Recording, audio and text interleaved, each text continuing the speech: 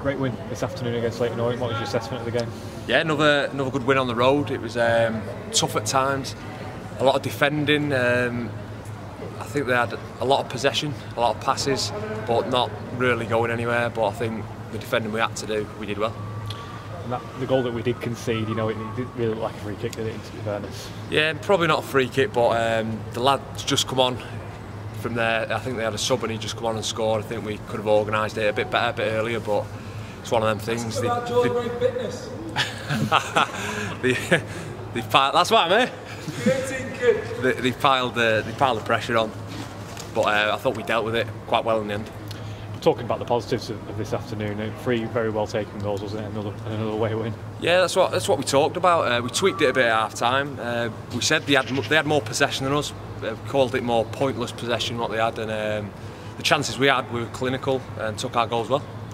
You come into the team for the last 2 games, enjoying your football? Yeah, I'm loving it. I've always worked hard, been professional off the pitch, so I've had my chance, and yeah, it's good to be playing well.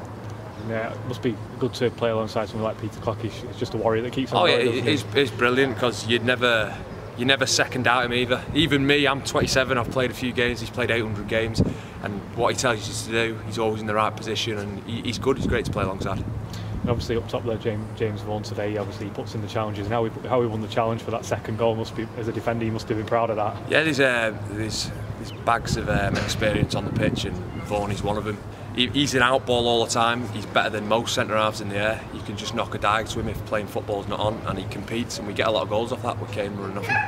And talking to the manager in his post-match press conference, he says it's all about taking one game at a time. Now, won't take too much emotion into this move into Tuesday. Yeah, it is.